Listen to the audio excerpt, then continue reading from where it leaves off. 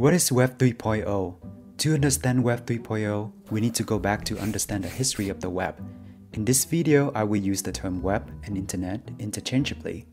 Disclaimer, there's no established literature or exact certification of the timeline discussed below, but generally, when we discuss the history of the web, we divided it into three phases. Let's begin with Web 1.0. To access Web 1.0, you would use personalized computers or PC, which Microsoft was absolutely dominating. Many people also think of this period as the PC era. When you access the internet in its early days, it was static, contents was on the server's file system, and user could only consume the contents online. This is the read-only version of the internet. Web 1.0 is company-focused and information-driven. The technology that drove Web 1.0 were file and web servers. In Web 1.0, many businesses tried to get online and publish their informations.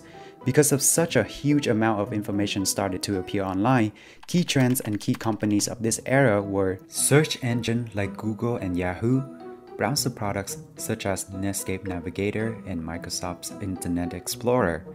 We also saw the more interactive version of the internet started to emerge with online marketplaces like eBay and Amazon, email and chat services like Yahoo and Hotmail. So what about Web 2.0, which is the version of the web that all of us are using right now? In Web 2.0, a new medium to access the internet was created. Is smartphones. In this space, Apple has been dominating. People also refer to this period as the mobile era. When you access the internet now, the internet is highly interactive, the content can be stored on the cloud, and users can generate their own content. This is the read and write version of the internet. Web 2.0 is community-focused and social-driven. The technology used to power Web 2.0 are Ajax and JavaScript. In Web 2.0, many key trends and companies emerge like social media with Facebook and Twitter, two-side gig marketplace like Airbnb and Uber, cloud services like Amazon Web Service and Microsoft Azure. Trends like artificial intelligence and machine learning are dominated by Facebook, Google, and Amazon because these big tech companies have big data, meaning they have a lot of high-quality user data to work with. Now to Web 3.0. The reality is no one fully knows what this version of the web will look like, but there are some common expectations. The main expectation is its focus. People are anticipating Web 3.0 to be individual-focused and decentralized driven, meaning that everyone can have ownership of everything they do online.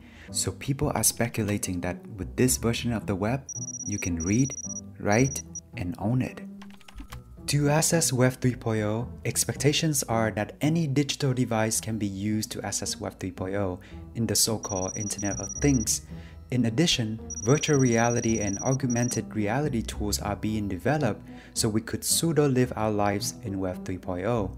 The current biggest technology empowering Web 3.0 so far is blockchain.